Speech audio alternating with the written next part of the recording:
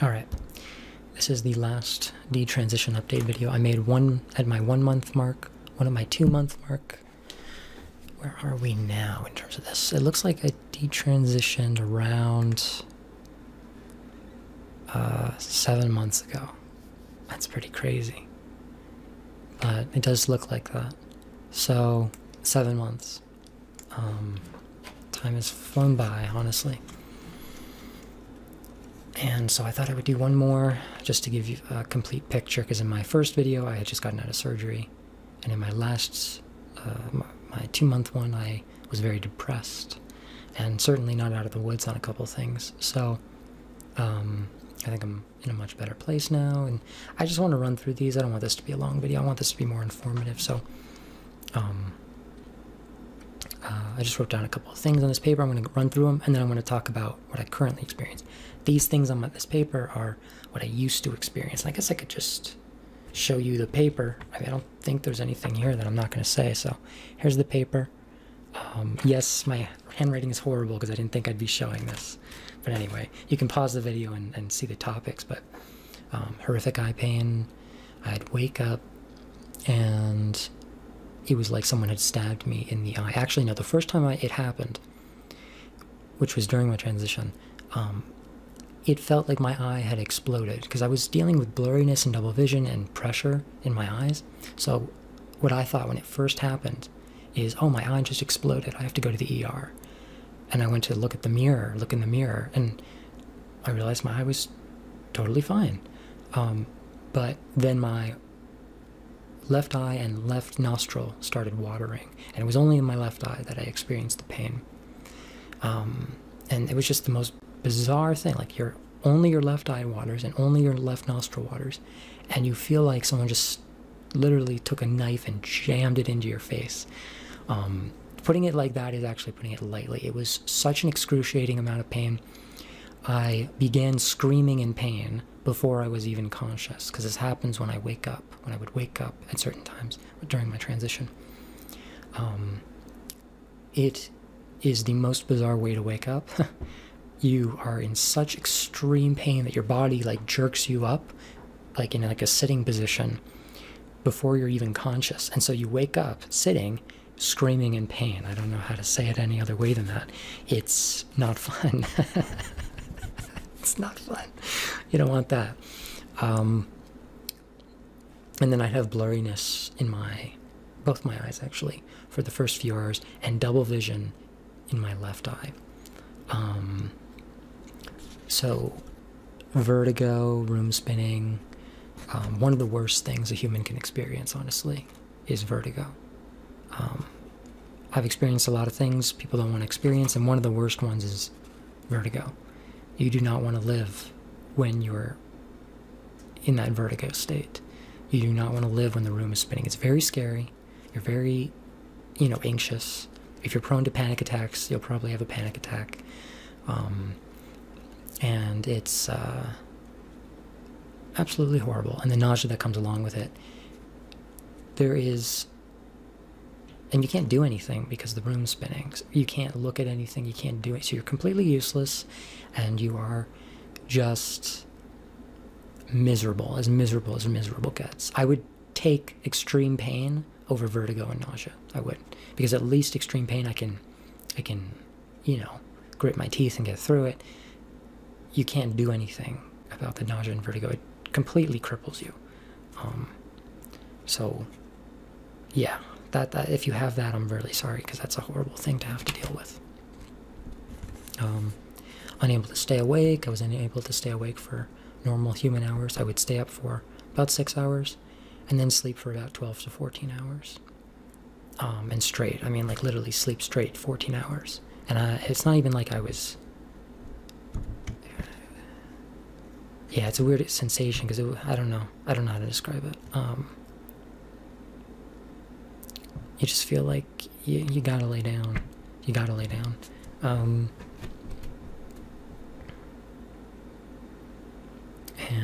Let's see.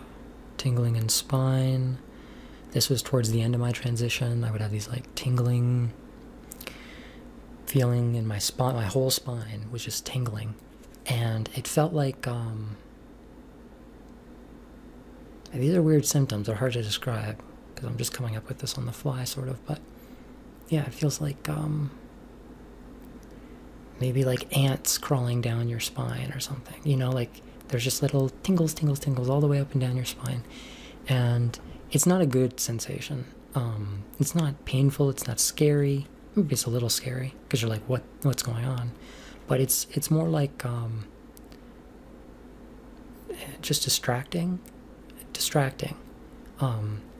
And of course it makes you think, okay, am I gonna start losing feeling in the rest of my body?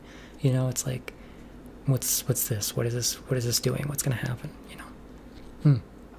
Additionally, I thought I was gonna go blind in my left eye because of that extreme pain. I thought to myself, there's no way I could be experiencing such pain and not have some permanent damage. Like something is really going wrong here. I think I was incorrect. I don't know what was happening there. I've not experienced it since stopping estrogen, so thank goodness for that. Some of these are some really scary stuff, and yeah, anyway.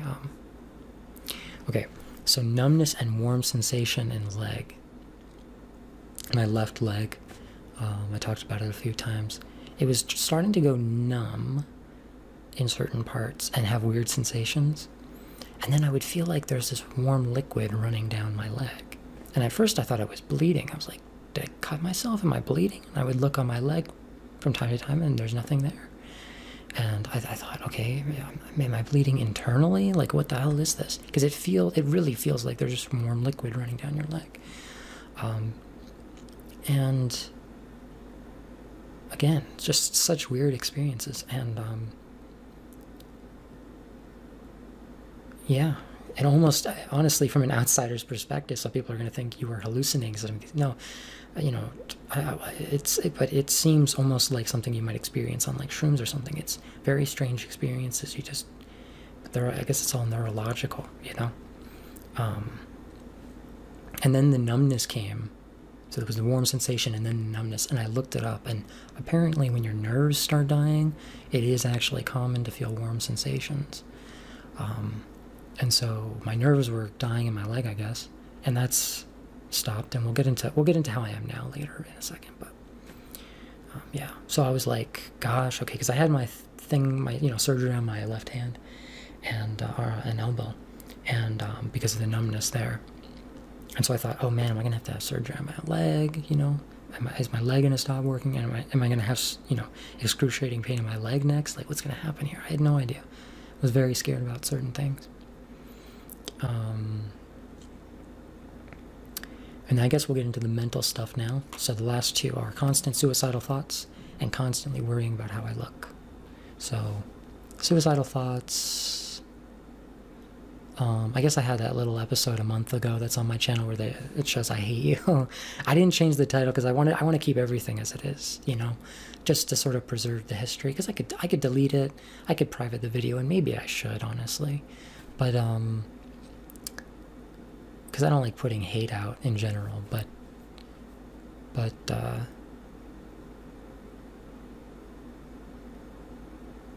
well, that's what I put. I mean, that's what I did, so it's just part of the history, right? I mean, that was a moment. I could delete it, but that's still a moment.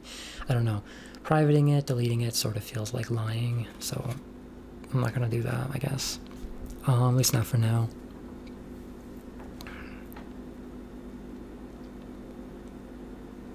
And the constantly worrying about how I look. So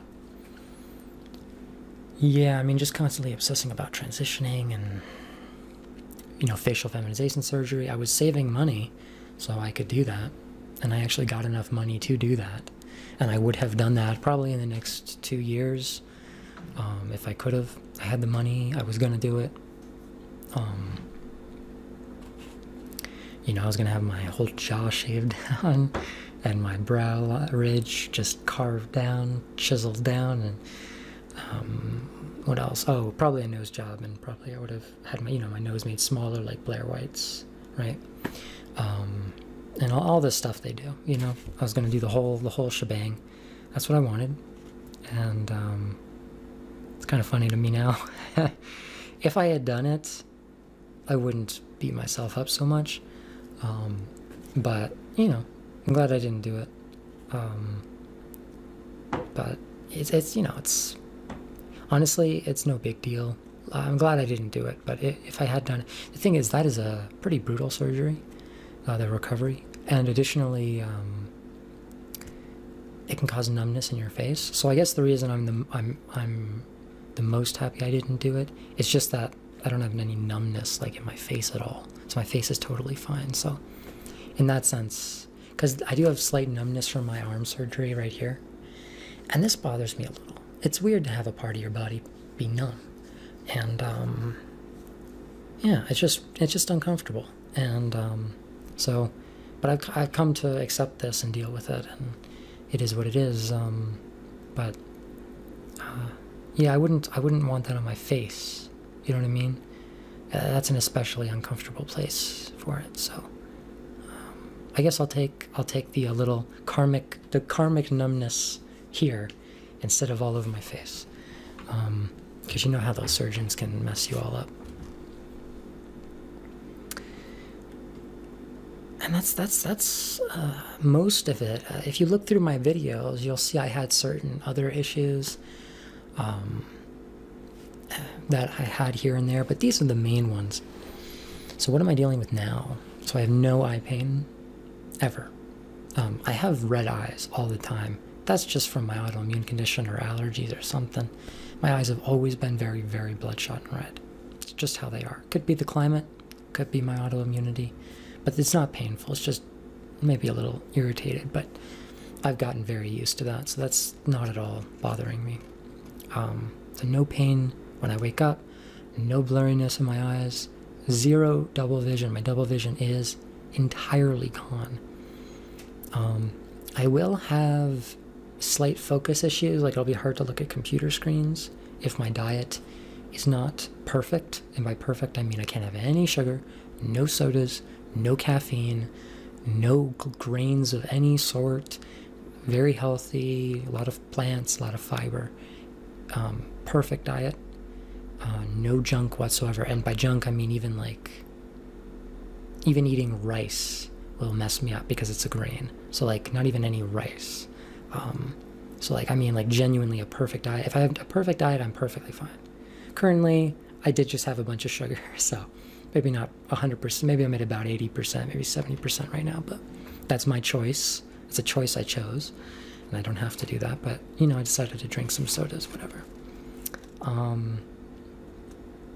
And, you know, I'm okay. I do feel it, though, so my body doesn't like sugar anymore. I don't know.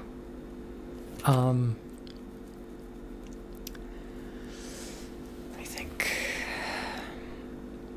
Oh, I don't need to think. Let me look at this paper. So no vertigo, none. I have slight, very subtle balancing issues. Not to where I'm like about to tip over at all. What I mean is like, you know, I'll be going about my daily life and suddenly I'll feel like the building just shook, like there was an earthquake or something. There are no earthquakes here, by the way, where I live. So it's like, okay, what the hell was that? And it's me. And it's slightly jarring, but I would absolutely take that over the vertigo I was experiencing where the room was spinning and everything. So, you know, just a quirky little thing I deal with now, and maybe that'll get better if I stop drinking so much sodas. Yeah, so certainly a lot better on that front, like an infinite amount times better. I mean, just totally disabled and miserable when I was transitioning to completely fine now. It's absolutely insane how different everything is. Unable to stay awake. I'm able to stay awake for a normal amount of hours now. So, again, it does somewhat depend on my diet. If I go off the rails and start eating like fake, gluten-free things, gluten-free, where they have buckwheat or sorghum flour or rice flour or tapioca starch or some additive that and it does the same thing that grains do to me. And if I start eating something like that, it's back to sleep, and my body will recover in about three days to a week. So I can't do that. I just can't. As much as it annoys me to have to eat like chickpeas, peas, and you know, vegetable soups and stuff. It annoys me at the same time. I also really like eating that simply because I don't have to worry about what I'm going to eat. It's like, okay, some chickpeas. We're eating some peas now. It's just very simple, and I actually kind of like it. But but then I walk by sodas or something, or I walk by something I know I can have at least a little bit of, but it will make me slightly sick. And it's hard to say no, but I should. So I'm able to stay awake if I don't hurt my body intentionally, basically. Let's see. You know, double vision, no tingling in spine. Haven't had that since I fixed up my diet. The leg. So the leg is the weirdest one. Because it is gone. Like right now, my legs are both the same. They're both fine. I feel both of them. There's no tingling or numbness in both of them, in either of them.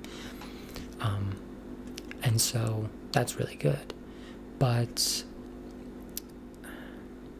if I eat like some grains or whatever, I will start to feel a slight twinge in my leg. And if I continue eating grains, that will get worse and worse and worse. And so I really can't do that anymore. No more grains, not even if it's supposed to be gluten-free. It's all a lie in my opinion. I know some celiac people can eat those other grains, but for me it's grain-free. And I actually have a lot of snacks. I've been able to find a couple really cool grain-free snacks, like macaroons. Sorry. Yeah, macaroons, coconut macaroons and stuff. They're actually really nice and quite simple. And, I just have a very simple diet, soup, chickpeas, macaroons. It's very simple. It's very humble, I think. I like it in some ways. And then in other ways, I wish I could have a pizza. But I can't. I just can't. Especially a real pizza. A real pizza would literally kill me with the amount of gluten in that. Yeah, that would. And cheese. I can't have dairy either. Any dairy.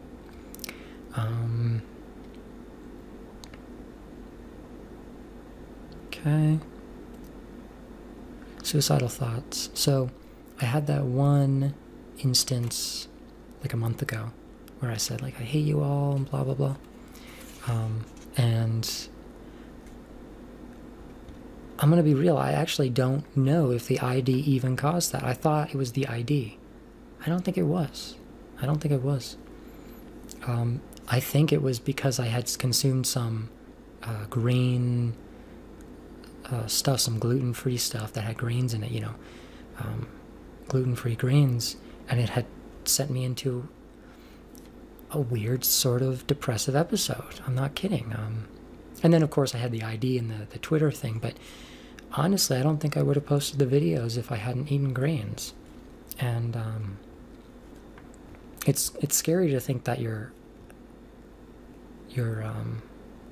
mood can change so suddenly just because you consumed something that everyone else eats all the time. But it can. And even my dad, I don't see my dad often, but I talk to him on the phone sometimes. And I saw him recently, and even he commented, like, I seem a lot more just stable, just normal. You could call it normal, but I don't think he used the word normal. But, a lot less BPD, right? And when he says those things, it actually kind of bothers me, because I don't like him saying, oh, you seem a lot better.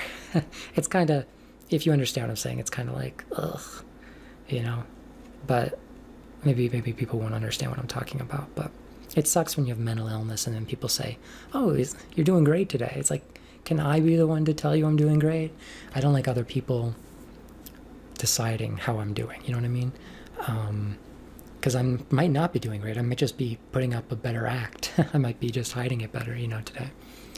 And it hurts to suffer and then have people tell you, oh, you're doing so great. It's like, I'm not. But he was right. That's the thing. I actually agreed with him. I'm like, yeah, you're right. I am a lot more stable. Even before transitioning, I was, very suicidal. And my diet was a mess and had a lot of grains in it.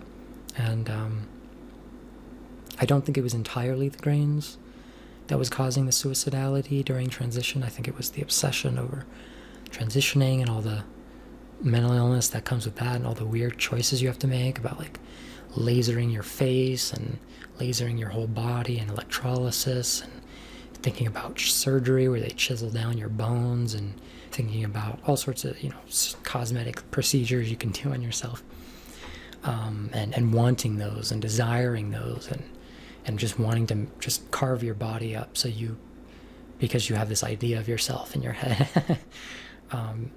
That's a mental illness in itself, you know. And so the suicidal thoughts were definitely compounded by the grains, but not entirely from the grains. But it does seem that when I have no grain in my diet and no sugar and nothing, I'm really, really stable.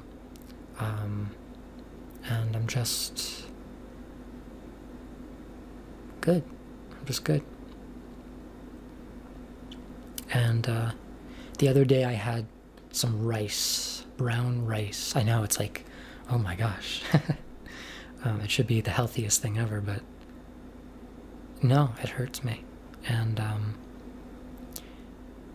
I couldn't sleep that night that I had the brown rice. And I also, I didn't get to the suicidal point because I had been gluten-free for a while. But the other night I couldn't sleep. And I was even thinking about taking, like, you know, a benzo or something to knock myself out. I ended up not taking it and getting to sleep finally. But, and I'm pretty happy that I didn't take it, honestly. But, so I've been drug-free for a good long time now, probably about a month. And just totally drug-free. But I noticed that I also started getting slightly depressive thoughts, not suicidal, but just like, I don't know, I just felt like everything I was doing was wrong, and I felt like I should delete all my videos and private all my videos and just disappear from the internet. And when I get like that, it generally means I'm depressed. Even though disappearing from the internet is actually not a bad idea logically. But generally I don't think about actually doing it unless I'm depressed. And a couple other depressive thoughts. And I connected it at that point. I was like, huh, I haven't had these thoughts for a while. And I had grains today. So I'm not kidding when I say, like, I can't have grains. It's very strange. And trust me, I want grains. It makes your life a lot easier to be able to eat cereal and bread and all sorts of things. These are staples of society, you know. So it's kind of weird not to be able to eat them. But I've found ways to get around it. So it's fine. It's not as big as a deal as it might seem. It's not as big of a deal as it might seem. Sorry, I'm kind of spacey again because of the sugar. And that's mostly it. So overall, my life is physically substantially better. And did I talk about the MRI? Shoot, I don't know if I did. This is already a really long video. But basically, yeah, I saw I saw a neurologist today, and he has scheduled me for an MRI. And I have an MRI before I transitioned, and to have one after as well will be interesting to see if there's any brain differences. Hopefully not. And so, you know, we'll sort of see about that. Hopefully everything's fine up there, you know, because if it's not, that's actually really bad. So hopefully there's nothing notable. But I think it'll be interesting to have a brain scan of myself before taking a huge amount of estrogen and anti-androgens every day, and after. It'll at least be interesting from a case study perspective.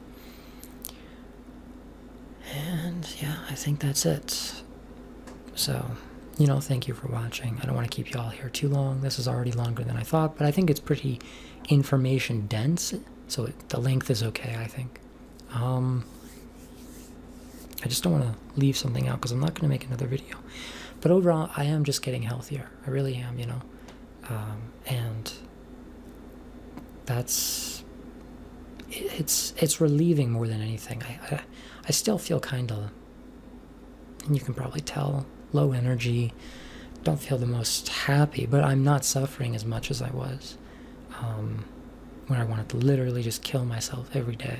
So yeah, I guess that's fantastic. I mean, it's probably more fantastic than I realize. It probably is. I don't know. You baseline after a while, you know. So it's like I'm doing fine, but if I experienced any of these symptoms, I would suddenly be worrying again and very sad and very scared.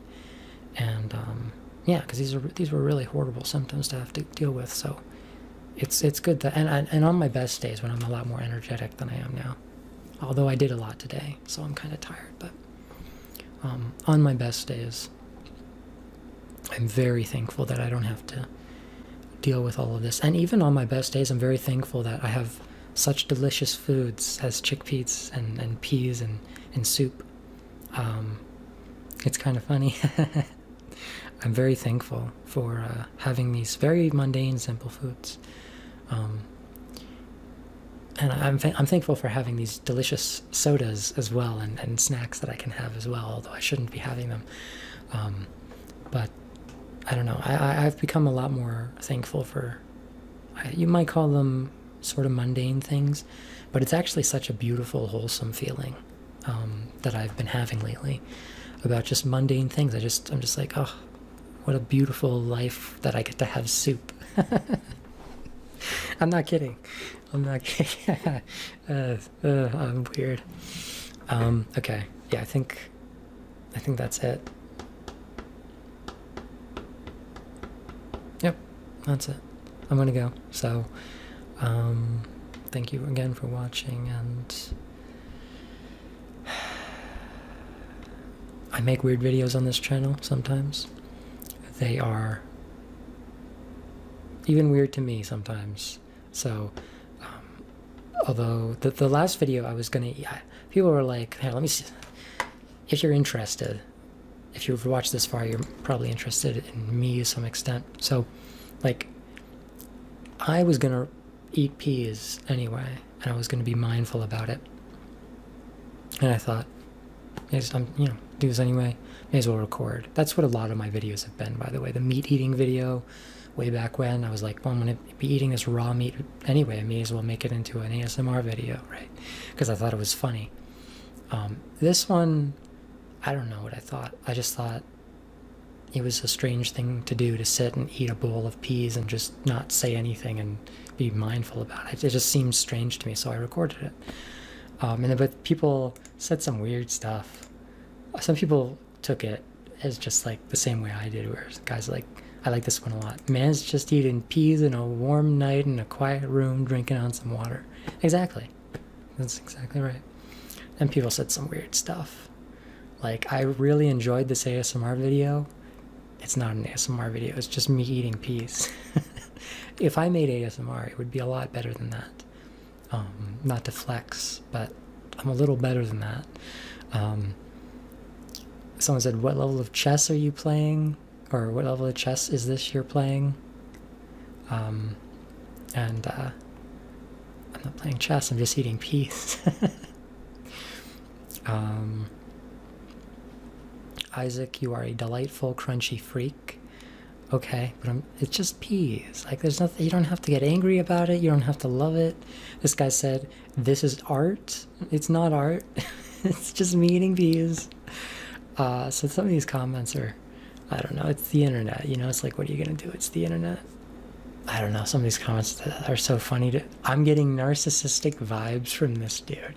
And then someone replied, a little bit. Or it may be that he doesn't want to get demonetized.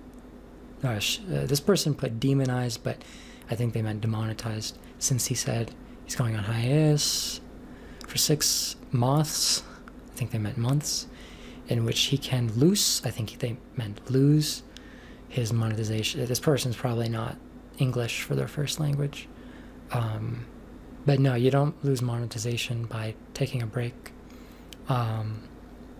I posted that because I was gonna do it anyway, and blah blah blah. but I don't think it's narcissistic to eat peas. I don't know. And then my favorite comment, this guy gets it. Headbanger Ministries. You get me, man.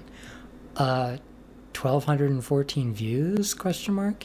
He's eating peas. Says nothing. Knock, knock. How many have actually watched this entire video? Amazing. 12,000 or 1,214 views of a guy eating peas? I agree. What the hell? And then someone else said this is so based. And then this person who replied to him said, this is a mindful stunt. Get over it. What? It's not a stunt. It's just me, like, I don't know what people think. Do they think when I upload, like, I'm uploading?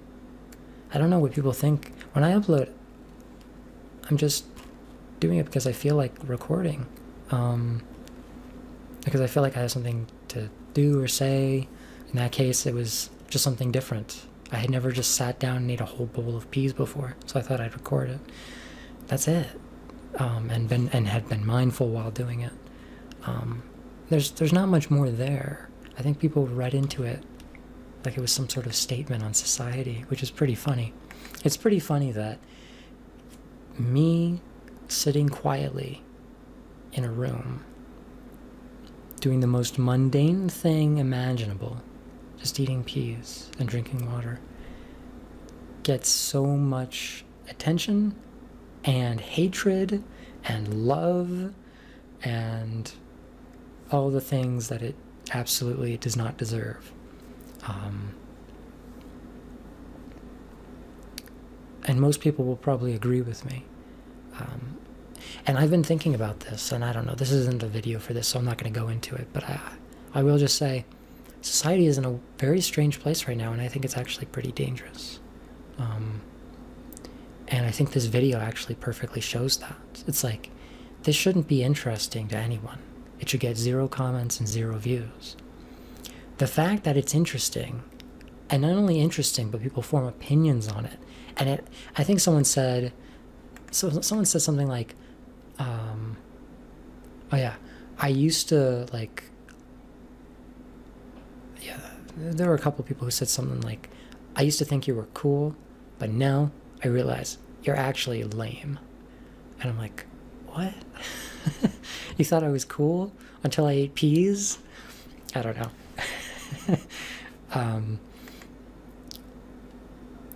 It's a strange video because of the comments. The comment section made it an art piece, if anything. Because, yeah, it should have been completely just nothing anyone ever had any thought about. And you didn't even watch, because why would you watch someone eating peas? It doesn't make sense to me. So, yeah, again, I don't want to make this part of this video, but it's something I've been considering lately. We'll have maybe more videos on those thoughts when I formalize them. And, you know, it's my channel. Get to do what I want. If you don't like it, you're free to leave. I will do this if nobody watched, and I do mean that. So, you know, but I'm glad everyone is here. It's kind of more fun. It is more fun, but regardless of anyone watching, I'm still going to do these videos because I think it's important. So, take care, for real this time. And goodbye.